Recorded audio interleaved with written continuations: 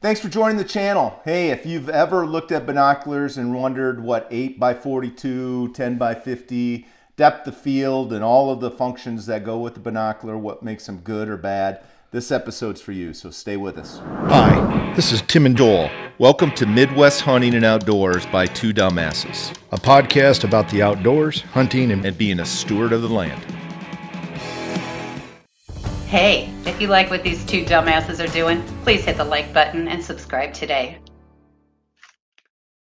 Hey folks, welcome back. So in this episode, Tim, we're going to be talking about binocular basics. We're certainly not experts at this, but we've done a lot of research. As you can tell, we own several. More than one counts as several, and this is probably, I know I have some stash somewhere else too. Yeah. And I've owned several in the past. But we're going to just kind of go through some of the basics on binoculars and talk through them. But before we do that, yeah, let's talk a little bit about our customer service segment. So, as Joel and I have been starting to do is if we've got something from a customer service perspective, we want to put a spotlight on that. And mine is around dead downwind.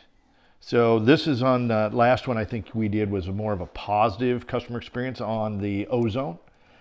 And this is on the other side of that coin. not so good. Not so good. So I was preparing for season this year, and I pretty much have a routine, and I go through my products pretty quickly. And you and I both are in customer products manufacturing backgrounds. And so customer service usually is pretty impeccable when it comes to CPG type items. Anyway, I go and I pull out and I'm pouring out of my refill container into my spray container for my dead downwind, scent eliminator. And I noticed that there were some floaties in it. So upon further reviews, a lot of mold in this thing. So I thought, you know what? Normally I don't take the time and I just bite the bullet. But this time I thought, you know what? I'm the customer. I'm going to send something to them. So I took the time, took pictures, ended up being like 5 sets of emails back and forth from dead downwind. And at the very end, they basically said, sir, that product's 5 years old. We don't warranty it. We only warranty it to 3 years. You're going to have to take that back to they asked me where I bought it. And it was a year ago. So they said, hey, you got to take it back. So I was pretty frustrated with it all. First of all, if you go and look at the container, and we'll provide pictures of that, there was no expiration date on this at all. They have a code date that's on the bottom of the bottle that no normal person will be able to interpret. Best before date, there's no best before date. Now they basically put the work back on me, and also now it's clear that, hey, they're not turning their products out in the store. So I would have bought this last year, so it was already expired before I bought it, or very little shelf life. So dead downwind, I am, while I've used their products, shampoo and descenting eliminator, I'm done.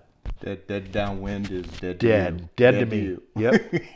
Yeah. The sad thing with that is for their cost, whoever that cost is, the goodwill associated to it, right? So that's unfortunate. Sorry to hear that, man. Yeah, on the 4th set of emails, she asked for some pictures, and the pictures I gave her were in the first email that I provided. It was just, and that was their senior customer service representative, just as a heads up. Sorry to hear that. But on the positive, let's talk a little bit about our store on the positive side. Yeah, positive side. So we've been doing a lot of work. So I'm actually wearing our very first t-shirt, and we've come a long way. So if you go out and look at our TeeSpring store, I think we embedded in all of our episodes. And I think we got an episode coming up on that. Yeah, we've got an episode. Short. If you want to just kind of look at a demonstration what the store looks like, you can actually go in and look at that. And then we have the link down below in the description if they want to go into the store. Yeah. So I think you go out there, we have some very classic gear that we had with our original logo that we started off with. Not this one, but other classic logos. And then we've came out with some other logos. We've got a premium hoodie out there. We've got another, I don't want to call it a cheap hoodie, but probably mid-range hoodie. We've got some glasses. We've got T-shirts, hats. We got some hats now. Yeah. So I encourage, if you want to find a way to support us, go out and take a look at that store, and you'll find some cool stuff. And if you do end up purchasing, we really do appreciate your support. Yeah, it's good. You did a great job on that. Thanks for all the work that you put into that. It looks super. So. Right. But we'd love to hear your feedback. That's really why we're doing it. Is to get our feedback from you folks, and then get our merchandise and wares out there, right? 100%. So Joel, you've done a lot of work in prepping for this episode, and we're going to talk Binoculars 101. Why don't we get into the episode? Yeah, Tim, I think what I have learned over the years myself about binoculars, and what reading into this, I think step one in binoculars is, if you're considering getting different binoculars or buying some binoculars, really, really important to understand how you're going to be using them. So for example, if you're going to be using to look at stars at night, or you're going to a moose hunt in Alaska once in a lifetime, or you're going, you're just general deer hunting like we would do, bird watching, etc., etc. It's super important to understand how you're going to use them, because there's a lot of features and functions, and when you get to a point on binoculars, you're talking about some of the percentages of improvement can be hundreds or thousands of dollars. For sure. So, take some time, write it down. What are you going to be using for? Is kind of step one, is what we're always going to go back to on this. But I think the easiest place to step into binoculars is, let's talk about the functions or the parts of a binocular.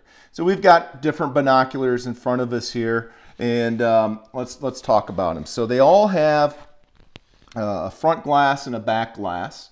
The front glass is called the objective lens, and the back part is called the ocular lens. So a good way of remembering that is objects closer to you, closer to the binoculars. So ocular and objective, and then most binoculars are going to have a diopter setting.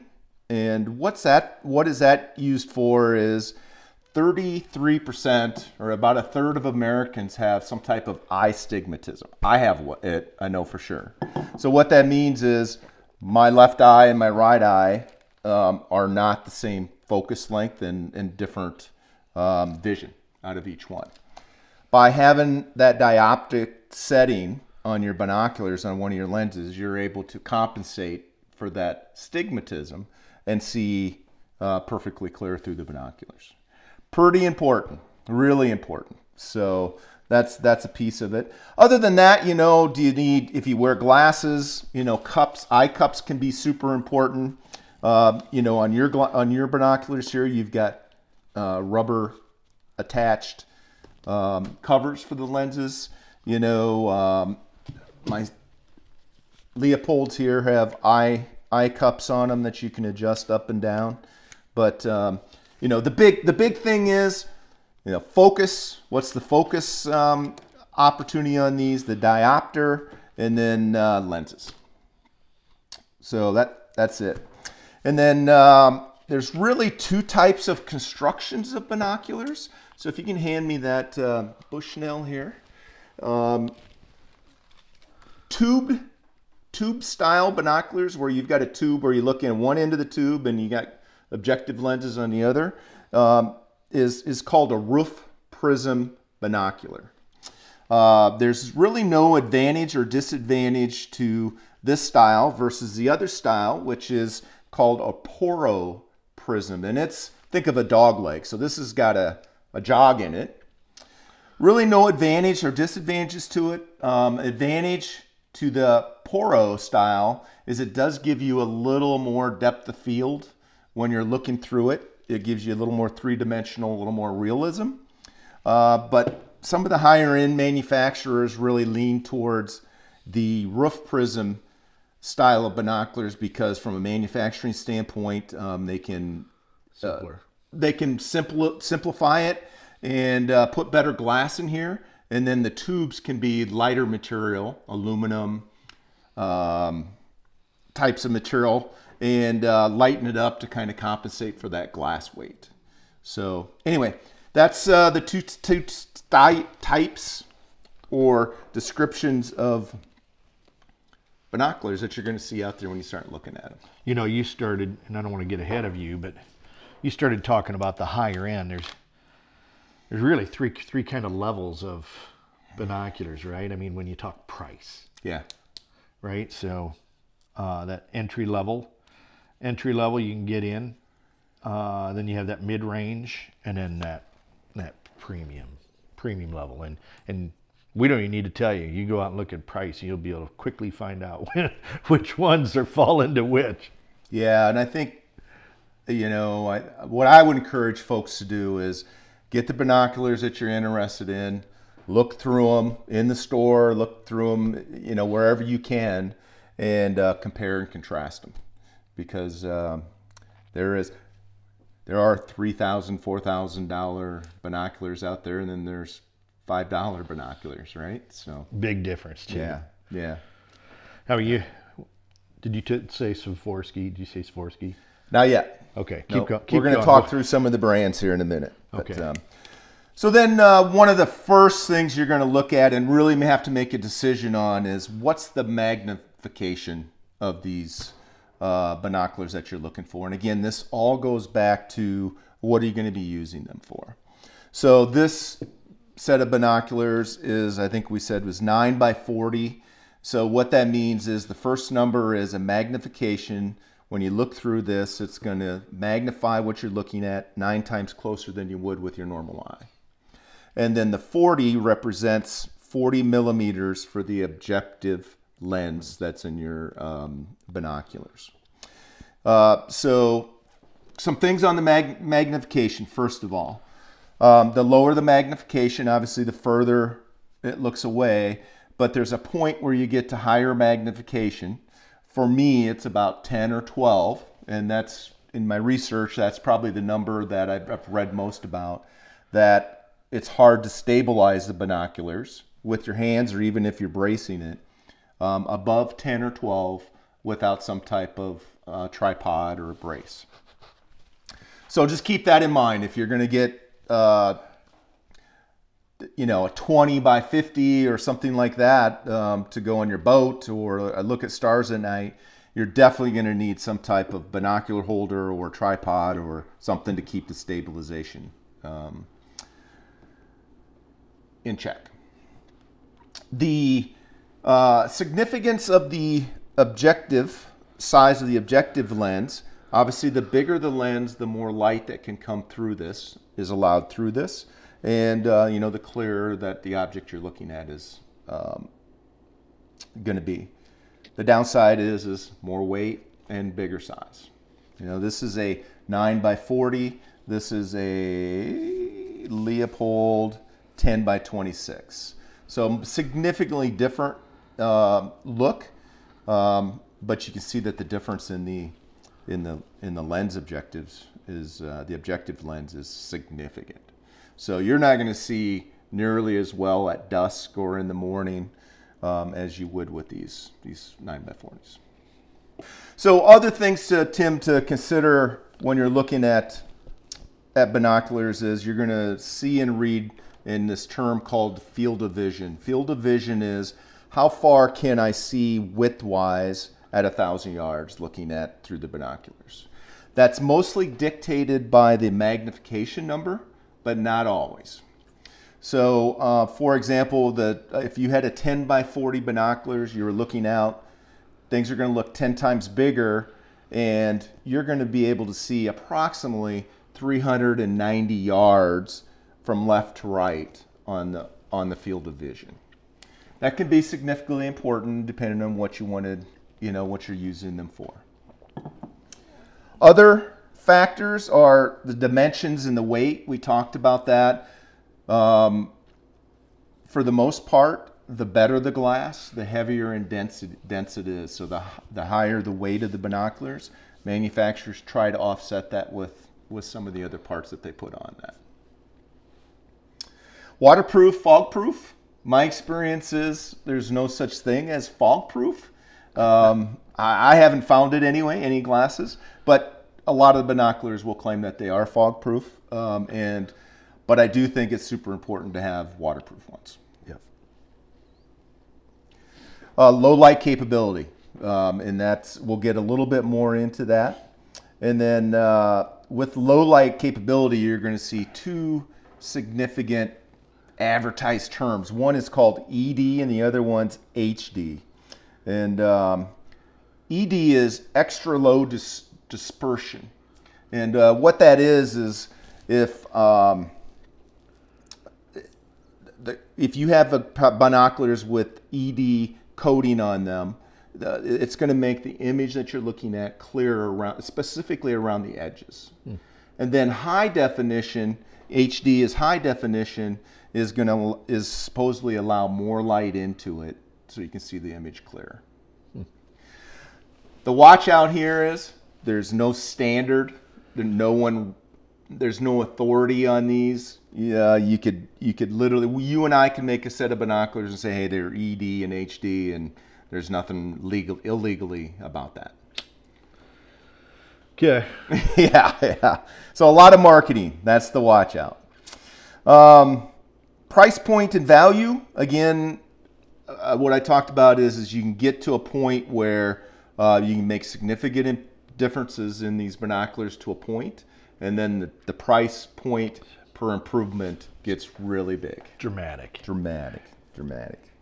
And then if you're an eyeglass wearer, make sure that you're going to try these glasses out, because that focal length between your glasses and your eyes and then the binoculars is going to be a big deal and the #1 complaint on binoculars.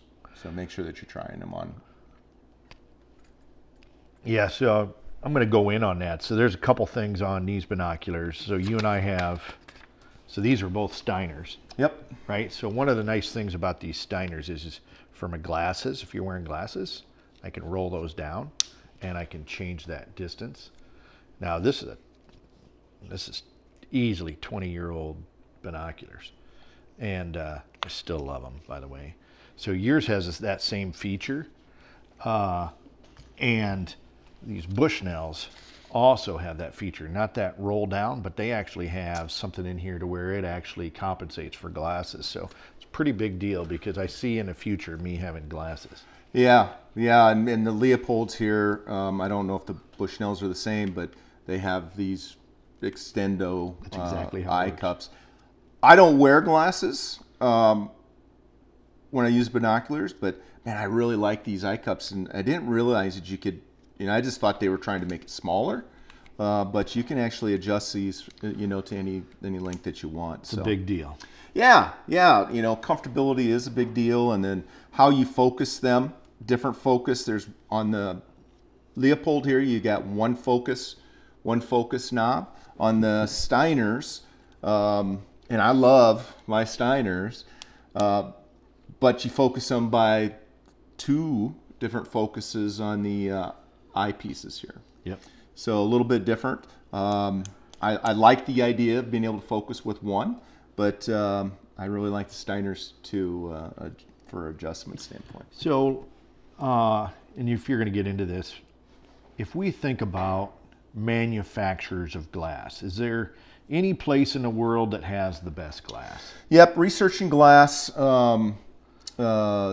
Germany is the leader in glass manufacturers for binoculars, and really it's optics in general, microscopes and telescopes and etc. But for binoculars, Germany is #1, and then followed very closely by Japan, and then obviously there's some United States manufacturers that are up in the top ranks, but there's a lot of manufacturers out there that make very bad glass. China, Taiwan, et cetera, and then honestly I was surprised that some manufacturers, some binoculars have actual plastic lenses in them. Really? So be careful what you're looking for. Yeah, so I mean, I know, so like I said, this was my first set of binoculars I probably bought. Like I said, it was my first elk hunt, and I did exactly what you suggested. first thing is hey, what do I want? What's my price point? How am I going to use it most specifically? And as you go out and start to look at them, huge disparity in price, and I would say huge disparity in performance. And at the time when I bought these, German glass, it was the top of the mid-range, and it's what I could afford, probably still what I can afford, or that I want to afford.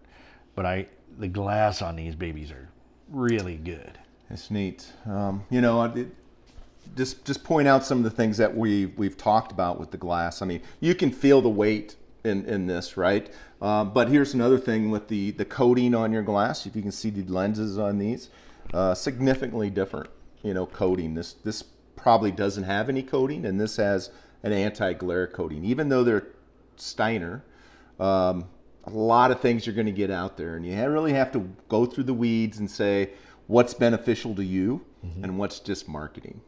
And coating is going to be one of those things. Comfortability, type of glass, shock resistance. You know, I think the warranty that these manufacturers provide you too tells a lot. So a lot of the mid-range to higher end manufacturers provide a lifetime warranty on them. That says a lot. Yep. Compared to you know, year or whatever. But questions, Timbo?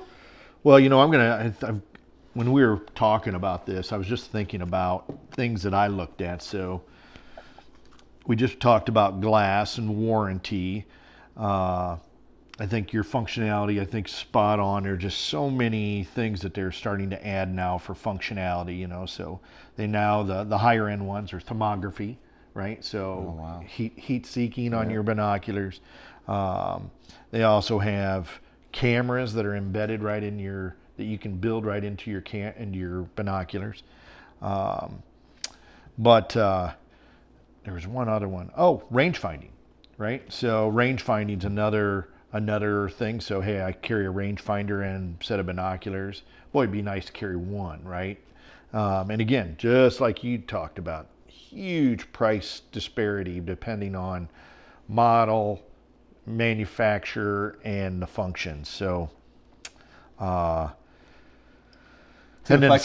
I can build on that, so they actually make binoculars with zoom functions on them also, that you can go from 3 to 20, let's say, on the zoom. So the watch out on this, all of these functions, laser, range finding, zoom, et cetera, is, you know, a lot of times they bundle things together, and it's kind of like beer. Beer's good, blueberries are good, but blueberry beer is nasty shit, right? So binoculars are good, rangefinders are good, but sometimes when you put things together, you're not getting the best of both worlds, and you're not happy with the final product. Everything I've read, laser rangefinders, we're going to do an episode on this pair of binoculars, so I'm excited to see that and hear that.